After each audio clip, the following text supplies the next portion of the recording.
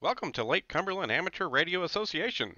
You can find us at LCARA.net, on Facebook, on YouTube, and on Instagram.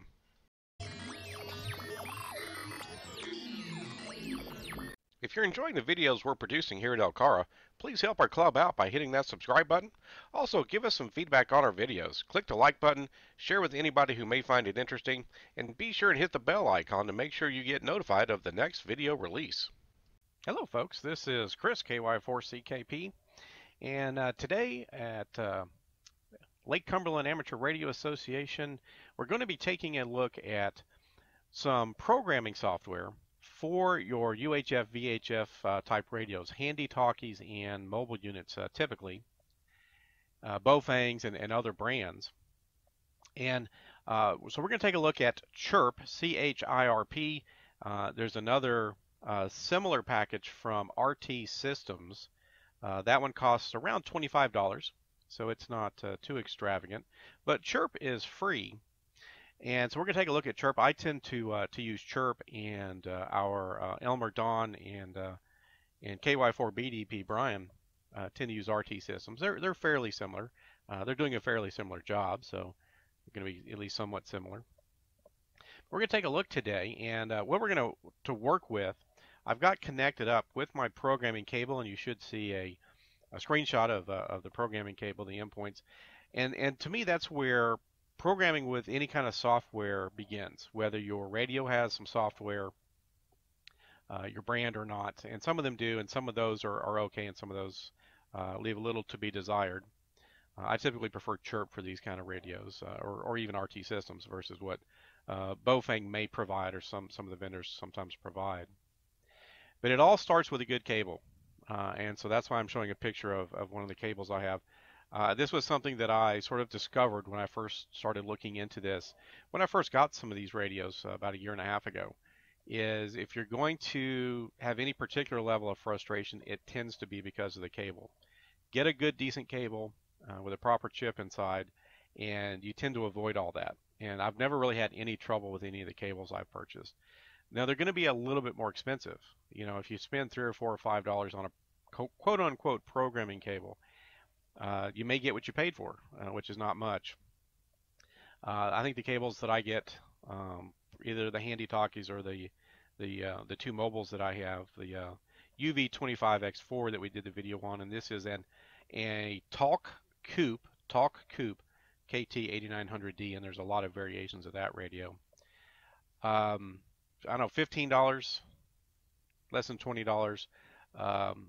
Not free, not super inexpensive, but they've worked very well, and I've really had no problems doing the programming. So for my sanity, I think it's well worth the cost. So that's kind of where I think we should start, and again, why I was showing the picture. So I've got that connected up to this Talk Coupe KT8900D style radio. This is a dual band radio. But it has those similarities with some of the Baofangs and some of the other Chinese radios. They tend to have fairly similar styled firmware and things like that. And right now I kind of just blanked it out. I had a full program set on here, but I blanked it out. And so I just want to show a couple of things. We'll get into to a little bit about how you can use the software. If we go under Help here in Chirp and go to About, you can see they release a lot of versions of Chirp. Not necessarily every single day, but what they call a daily release. And you can always check the date. You can see I have a fairly recent copy here. It's a month old maybe. And there may be a slightly newer one now. I usually don't have much problem with it, but I'll go and refresh that every so often. And you can see the address hopefully down here, chirp.danplanet.com. And they distribute this. And there's forums, and Mac version, Windows version. I'm using the Windows version here, and they can work with a lot of different radios. So you can go get it at chirp.danplanet.com there. So we have a good cable. We've got the software. The second part is knowing what kind of radio reference in Chirp you're going to need. Now, if we go up here and take a look, so I have a menu option towards the upper left called Radio. And we go to download from radio, because the first thing you would want to do, even if it's a factory fresh radio, is it's always a good idea to save out the current configuration. And I would say, especially if it is factory fresh, whatever the factory settings are in there, it never hurts to save that out and just have that available in case you need it.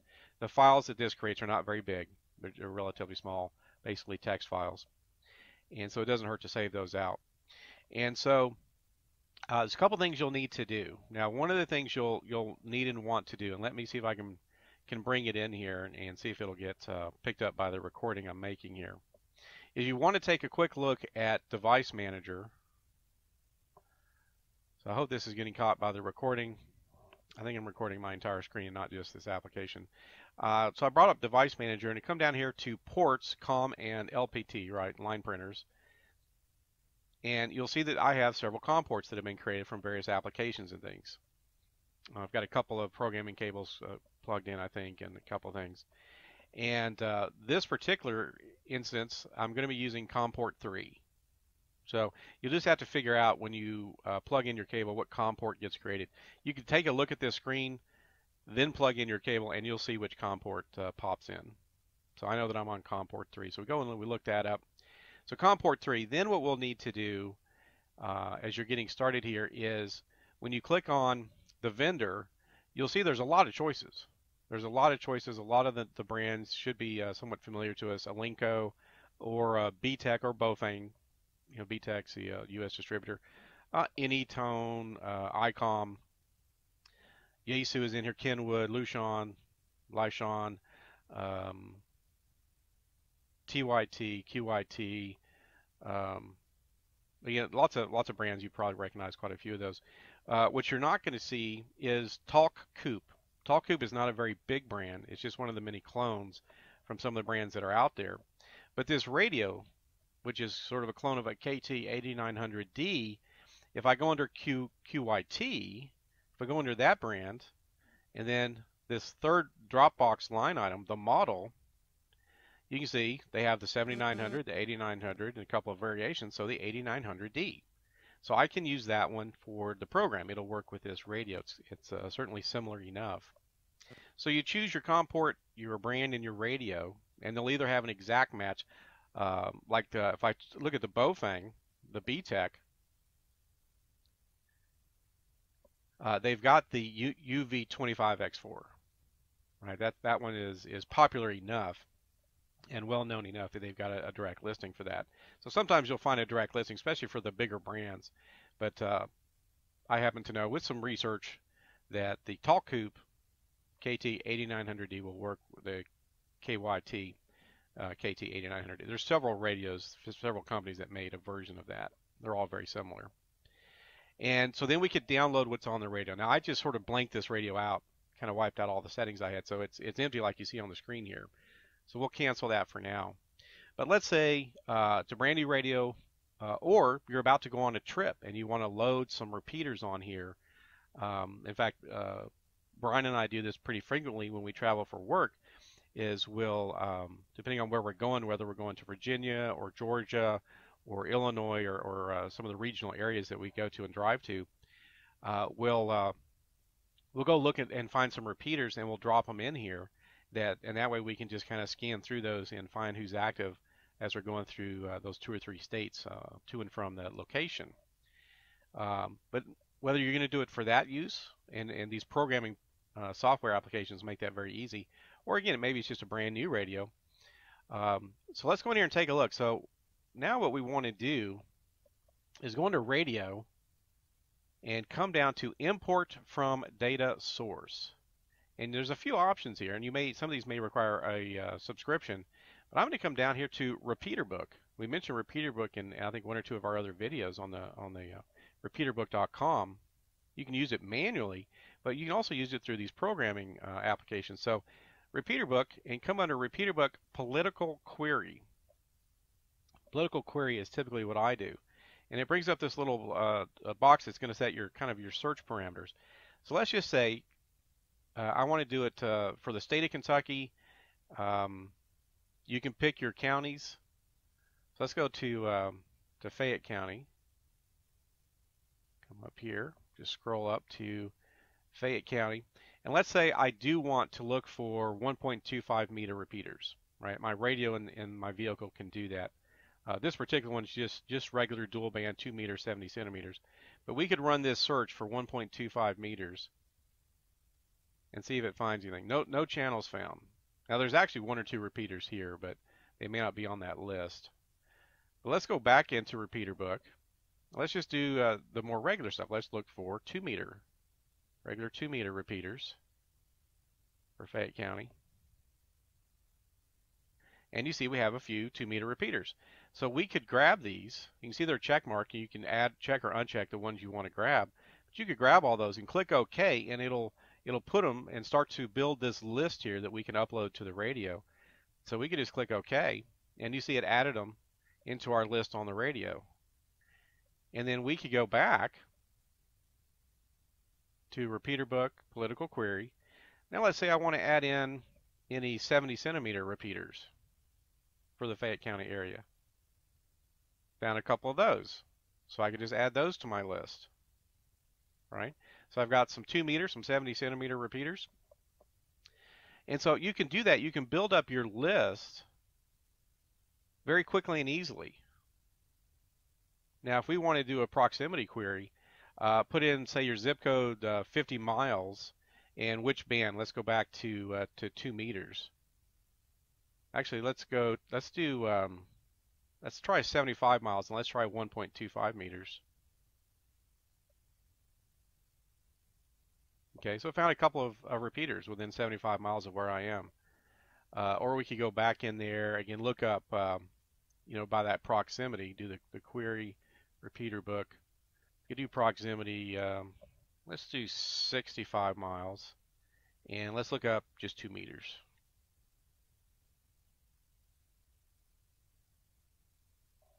And this time it opened up a new page. Sometimes if there's enough, it'll open up sort of, it's kind of like Excel. There's a new kind of a page that opens up. So you can see it found quite a few 2 meter repeaters within 65 miles of my zip code. And you could pick and choose which ones of these. You can click on these lines and you can highlight these and you could copy and paste those over here. And you can build up a list very quickly. So whether you're traveling and you want to hit some of the counties you're going to go through when you're traveling, or just kind of hit the states and randomly pull some out of the states and see if you get some. I usually, even when I do it that way, I usually get some repeaters I can use when I'm on that trip. Or just kind of build up your local area and pull in the, if you have a 6 meter radio, 10 meter radio, those are in there as well. Or even the real small stuff like 23 centimeters and those things. So it's pretty easy to use, and you can drop those in here, and then we can upload this list once you built your list very quickly and easily back into the radio. We'll show that here in just a minute. This other page right here, right now, I'm just going to get rid of it. It'll let me, let me get rid of that one. Since I'm recording on this, the click inputs are a little bit different. Well, we'll just leave it alone. But that's how we can add repeaters into the process here. Now, that's the memory sort of a tab here on the left. Let's go to the next one down. You see it says settings there. Oh, you can see I just clicked on settings. And with some of these programming applications, you can actually get to certain aspects of your radio that you can't always program from the front button interface. And one of the things that I've found for some of my radios is the welcome message. Usually you can't program this welcome message right off the radio itself, but here in Chirp you can. You can welcome, put your call number. In fact, that's my old call sign. I'll just go ahead and update that with my new call sign and my name and then the model number of the radio. And when you now upload this back into the radio, that will be the welcome message when you first turn on the radio. So that's something you can program here. Something else I can think of that you can program, if you've got radios like especially a lot of the handy talkies, but if you have a radio that can pick up regular FM radio reception, you can set what FM station you want to be the default when you turn on your radio, and then you can change frequencies from there. You typically have to do that from software like this or whatever software came with the radio. Baofeng has software. I think Chirp is overall better and easier to use. So there are some things you can do, and there are some advanced settings, and we're not going to go through all this because there can be quite a bit depending on your radio, and you want to be very careful with some of these advanced settings. Once you've spent some time and maybe researched what the setting would affect. And again, you've got your maybe factory settings you can always fall back on. You've already saved those out. You might play with a few little things, the time of tail squelch, or some of the timers and things. You can set what the default frequencies are that your radio will power up with. So whenever you turn on the radio, it'll show certain frequencies on the channels. You can give names if you want to have a label or a name for something, and not just the frequency. You can give stuff a label or a name.